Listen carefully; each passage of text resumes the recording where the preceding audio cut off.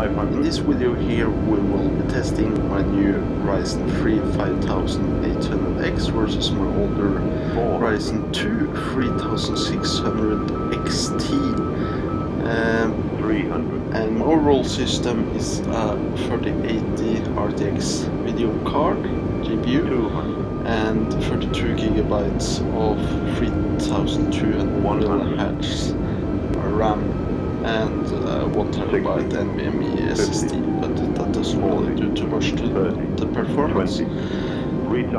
But Flight Simulator is a very CPU intensive game. It's just a very big open world with like a lot of open objects around the map.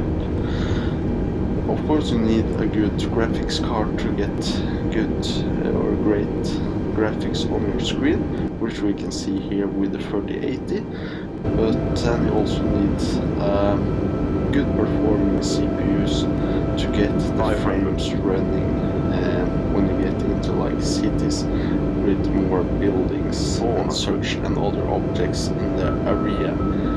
And the game is really that optimized at the moment for multi-core, so it really comes down to like the single core performance of your system, like with previous Flight Simulator, even though I feel the overall performance of Flight Simulator compared to older Flight Simulator, or this Flight Simulator compared to older, you still get fairly good frames and like graphics that you can't really compare to older ones. It's just on a completely different level. But still, we are very limited to the main core at the moment. I see that in the summer I think they will be releasing this game for the Xbox, and then they will maybe update the game or performance to benefit multi-core use. So we will see higher frame rates with worse CPUs, or yeah. But my reason for buying a 5800X is that the single core is just a big jump from the 3600XT, which we can also see in my testing in this benchmark video here. In all user scenarios we jumped a few frames upwards, and in the New York landing, where you have all of those buildings in the background and you're flying a big heavy plane, it really made the game going from almost playable at the end or at landing to playable to a certain degree. You don't get a lot of frames, but those frames really help and makes, even though you're running fairly low frame rates in this game, it feels kind of smooth, like 25 frames and you are fairly good.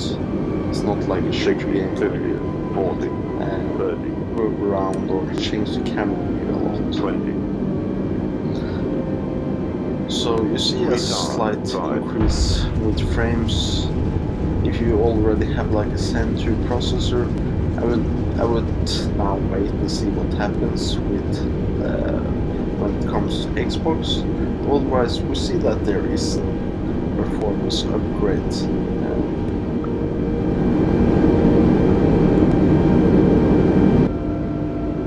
So overall, I feel that the 3080 paired with a Zen 3 processor is a good combination.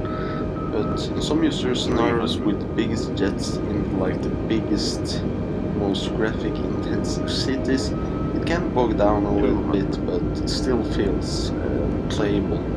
And it will be interesting to see how the performance, or if there will be a performance increase this summer if they optimize it for multi-core.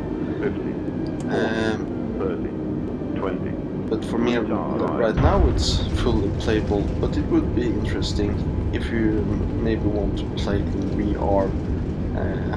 It would be a nice way to get a few more frames so you don't get like seasick or sick from playing because of the low frame rates. But we also see in like the thing up in the right corner there that even though the CPU goes down a few times, we can't really have like too much of a jump before we see like a GPU bottleneck limit. So then you would need to pull down your graphics overall like settings to get higher frame rates, even though because you're then limited by your GPU and not your CPU, which we are now in, with like a 3080.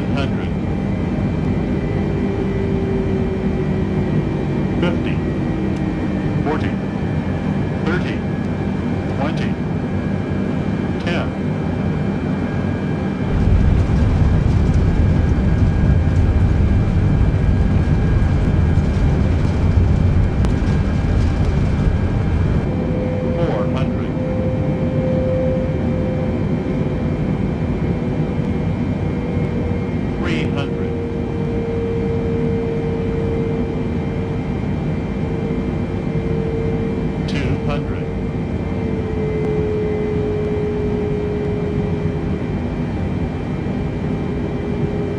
100. 50. 40. 30. 20. 10.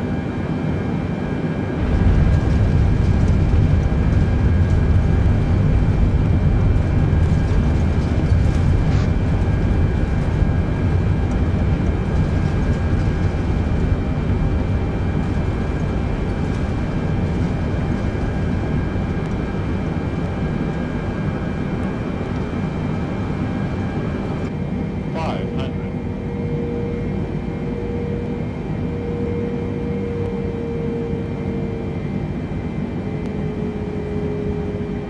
400.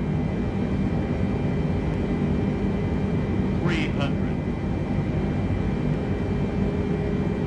200.